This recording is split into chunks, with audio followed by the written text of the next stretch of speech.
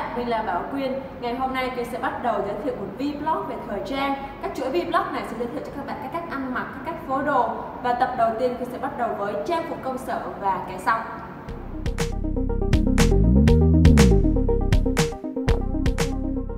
Nếu các bạn chưa sở hữu một chiếc quần crop ngắn trên mắt cá thì đừng chần chờ gì mà hãy sắm ngay kiểu quần không bao giờ lỗi mốt.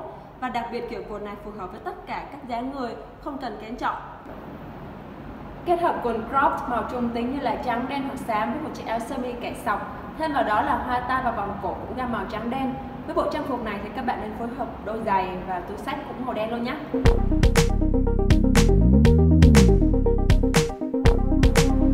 Với bộ trang phục thứ hai thì chúng ta sẽ tận dụng những món đồ không bao giờ có thể tưởng tượng là có thể đi làm.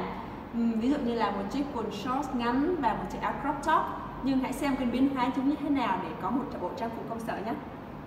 Với một chiếc quần shorts màu đen và áo crop top sọc, Quyên sẽ mặc thêm một chiếc áo vest màu trắng dáng dài, cài nút lại để che đi phần bụng. Chỉ cần thêm một chiếc túi xách công sở và những cái phụ kiện như là hoa tai, vòng cổ thì chúng ta đã có bộ trang phục để đi làm rất là lịch sự, chỉnh chu và cũng rất là thời trang. Thấy chưa, ngay cả quần shorts và áo crop top cũng có thể phối hợp thành bộ trang phục đi làm rất là chỉnh chu nếu môi trường của bạn thoải mái. Còn nếu môi trường của bạn có phần nghiêm túc hơn thì hãy thay quần shorts bằng quần tây nhé. Và bây giờ với bộ trang phục thứ ba thì Quyên sẽ chọn một xu hướng có phần táo bạo hơn, đó chính là stripe on stripe, sọc từ đầu tới chân. Nghe có vẻ hơi đáng sợ vì điều tối kỵ là phối hợp cả nguyên bộ trang phục với một họa tiết duy nhất, nhưng với bí quyết này thì bộ trang phục của bạn vẫn ổn. Để phối sọc từ đầu đến chân thì bạn nên chọn quần họa tiết với bản sọc dày, kết hợp với áo với sọc mảnh mai. Quan trọng là màu sắc của hai món trang phục phải tông sượt tông với nhau. An toàn nhất là màu trắng đen trung tính. Tổng thể, hai món trang phục nên tạo được nhịp điệu bằng gam màu sáng và tối. Ví dụ, áo gam tối thì đi cùng quần màu gam sáng và ngược lại.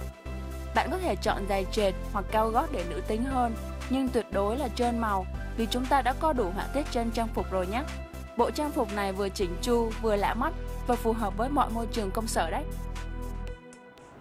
Vậy là với sọc, bạn đã có thêm ý tưởng phối đồ nào chưa?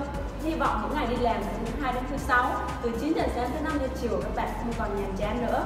Nếu các bạn có bất kỳ ý tưởng nào, hãy comment bên dưới vlog này. Tôi sẽ chọn một để lên ý tưởng cho vlog tiếp theo.